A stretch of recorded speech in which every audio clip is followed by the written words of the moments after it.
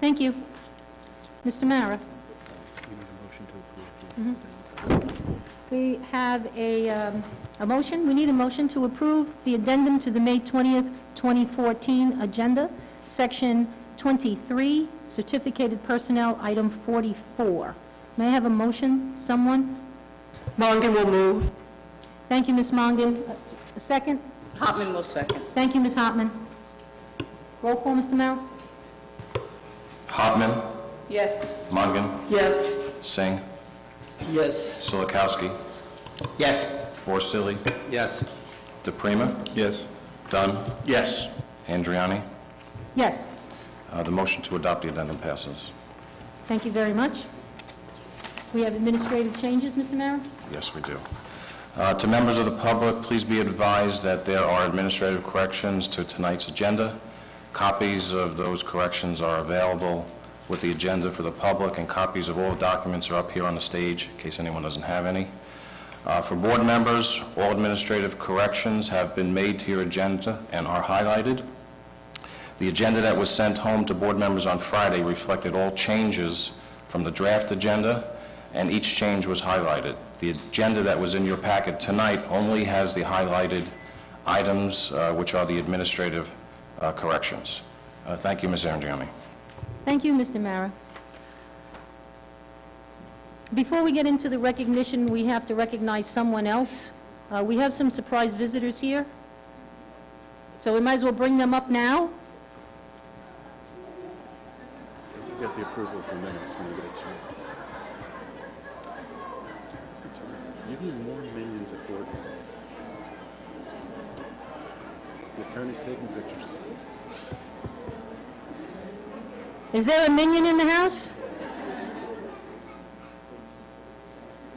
Ms. Schmidt, would you introduce yourself and your compadres, please?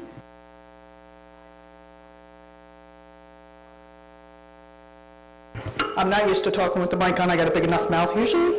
Hi, my name is Nora Schmitz. I am from the Alumni Path Foundation, and my two friends here, George and Stuart over there, they're here today to recognize the swim team. Ulrich swim team is selling minions to raise money for the record board. So once again, we're out in the middle of Old Bridge selling minions as instead of flamingos. So if anybody sees anybody or wants to get somebody minioned, please contact the Old Bridge High School swim team or the Alumni Path Foundation.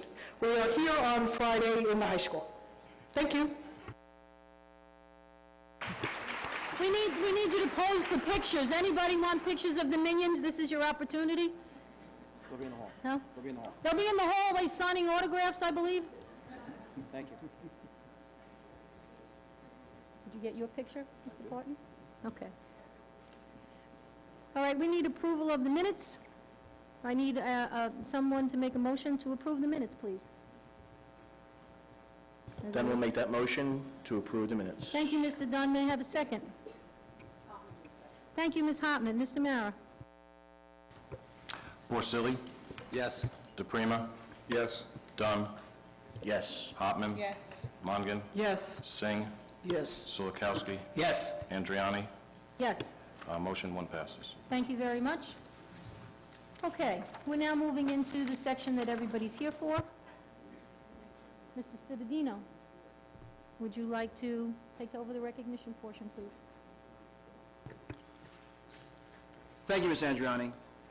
The main meeting of the Board of Education is, I would sure to be said, that the educational community's favorite meeting of the Board of Education, because at this time, we recognize the best of the best in our educational field and our support staff. To be an educator in the 21st century is not an easy task. It takes quite a bit of commitment, dedication, passion, and love for the children that you serve and the occupation that you've taken.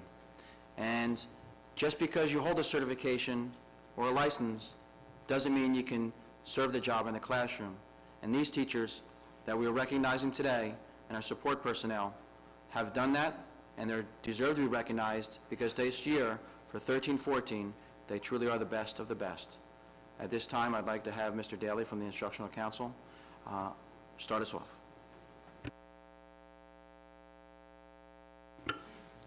Good evening, and welcome to the 2013-14 Teacher of the Year ceremony.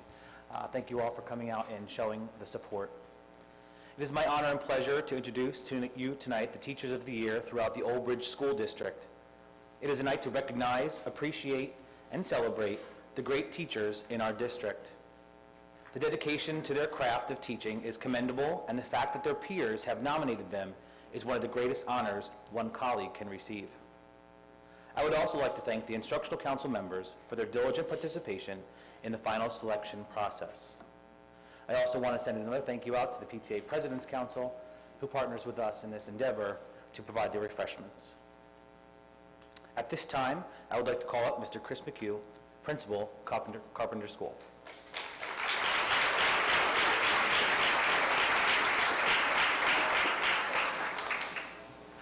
On a housekeeping note, I would ask that for our TV audience, that all members speaking to the microphone stay back at least 6 inches so there's not a lot of reverb, and the teacher recipient stand as close as possible so you capture it on the television screen.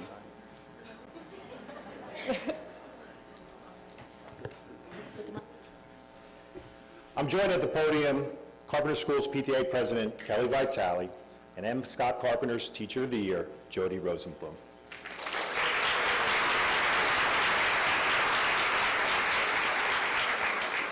For the past 17 years, Mrs. Rosenblum has touched the lives of so many students at Carpenter Elementary School. She has high expectations for her students and does everything possible to make sure that they reach their goals and their expectations here. Her classroom is student-centered and very supportive. Mrs. Rosenblum has a very special way of making sure that every student in her class feels important. Mrs. Rosenblum, for the past 10 years, has run a very special program at Carpenter Elementary School, the Caring Listeners Program. Every Tuesday morning, senior citizens and former Old Bridge teachers come to Carpenter Elementary School and work one-on-one with our 4th grade students in the library. They really enjoy the opportunity to work together, to read with each other, and more importantly, just talk with each other. Mrs. Rosenblum has been a mentor to teachers in our building. She is our math and focus lead teacher, and she's a faculty advisor to our PTA talent show. Now, my favorite part of this speech is I get the opportunity over the last couple of days to go see Mrs. Rosenblum's students and pull them out into the hallway. And I always enjoy to hear what they have to say. And every one of her students that I spoke to, the first words out of their mouth was, "She is really nice." Followed by, "She makes learning fun." This one I thought was very good. "Encouraging." "Helpful." If we're struggling with something, she comes over and makes sure that we understand it and gives us the support. And lastly, she has a good heart. My favorite thing is I have the opportunity to walk by or stop in her classroom, and I love to see when she sits on the carpet with her students gathered in front of her on the ground, and they just enjoy every moment when she reads to them. I know I speak on behalf of the students, the staff, and the entire Carpenter School community. Mrs. Rosenblum, we are so lucky to have you. We appreciate everything you do, and congratulations on this award.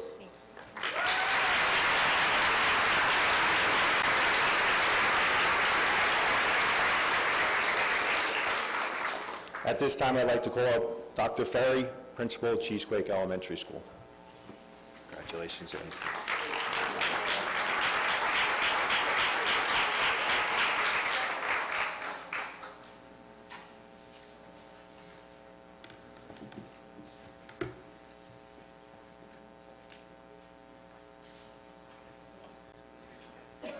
Good evening. I'm joined at the podium tonight by Sarah Sandler, Cheesequake's 2014 Teacher of the Year, and Mrs. Jo Keefe, the PTA President.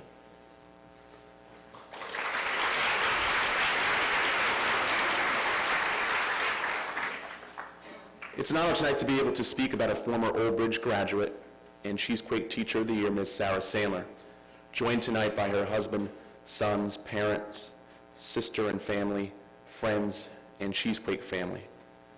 A noteworthy moment this year occurred during one of my unannounced observations of Ms. Sandler. While I nearly always observe math or English lessons, I happened to unexpectedly visit Ms. Sandler during a health lesson on the digestive system. Though Ms. Sandler never could have anticipated me to observe a health lesson, it was extraordinary. The extensive planning noted, materials used, perfectly timed infusion of technology, and questioning techniques were all picture perfect.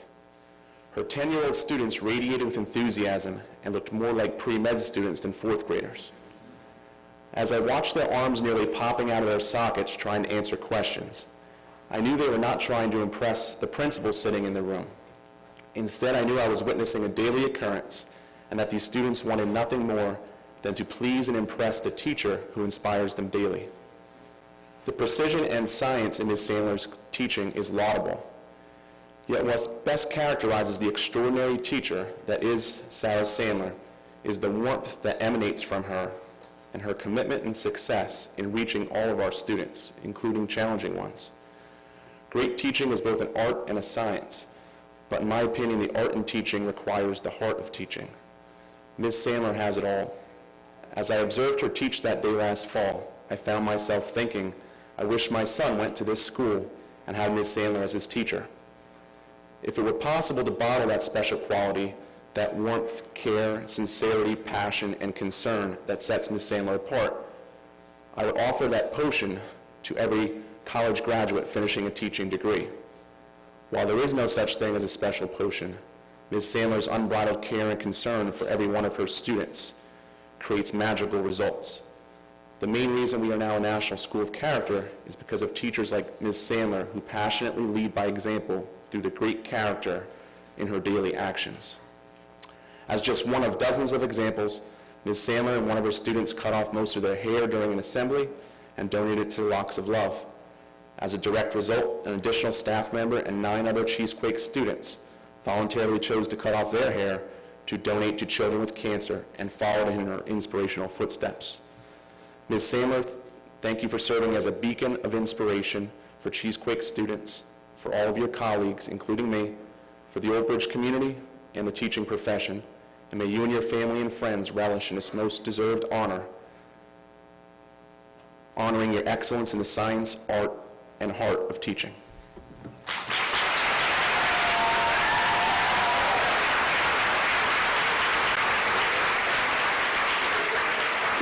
At this time, I'd like to call to the podium Dr. Suzanne Miskowitz, principal of Cooper Elementary School.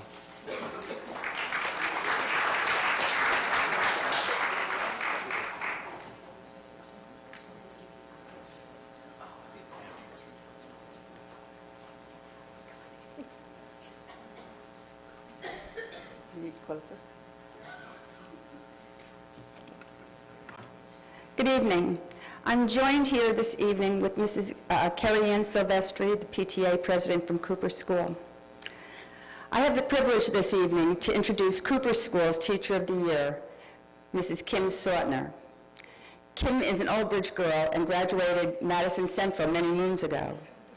She is now married to Officer Frank Sautner and lives in Keensburg with their 2 sons, Frank and Joseph, and their mastiffs, Brutus and Cleopatra.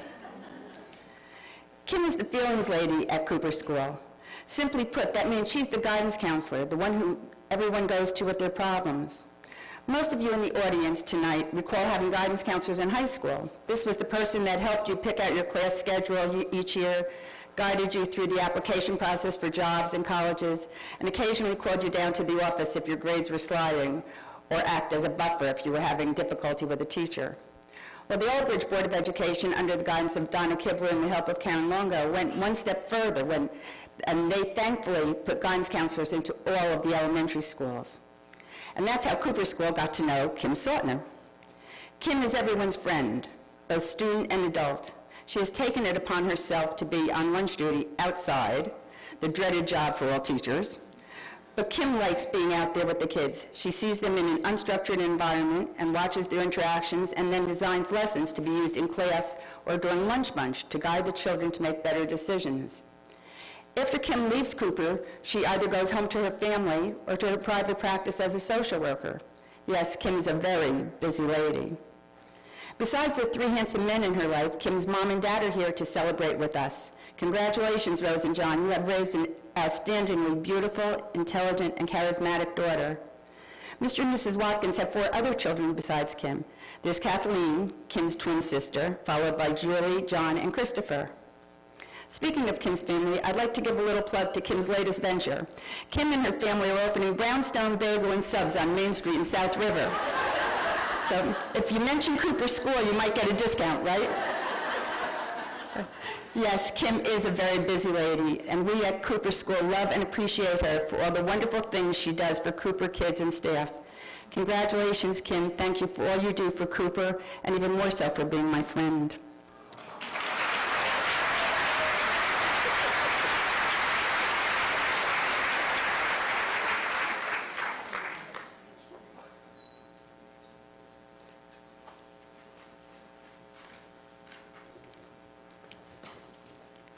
And now I would like to introduce Dr. Tony Arrico, the principal from Grissom School.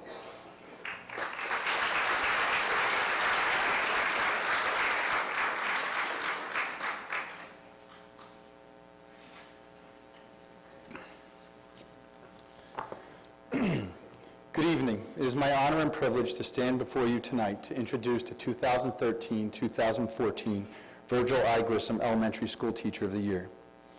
As I sat in my office trying to figure out the best way to describe and highlight the wonderful professional that is Grissom's recipient this year, two separate movie characters came to mind. Ironically, they're both played by the same actress. The first of these movie characters is Mary Poppins. In the movie, there is a family where things are going just status quo with not much life and energy. The children, Jane and Michael, are in need of a new nanny and have their own ideas about what sort of caretaker they should have, while the parents are insistent on someone strict for the job. Luckily, on a windy day, Mary Poppins floats down with her umbrella and suitcase and appears at their doorstep. The family finds out that she is the answer to all of their prayers, but in the most peculiar way. Mary Poppins takes the children on many magical and memorable adventures, but Jane and Michael aren't the only ones she has a profound effect upon. Even grown-ups can learn a lesson or two from the nanny who advises that anything can happen if you let it. This teacher comes to school every day, blocks out whatever may be going on in her personal life or society as a whole, and with a big smile on her face walks into her classroom with her bag of tricks, songs, stories, and gadgets.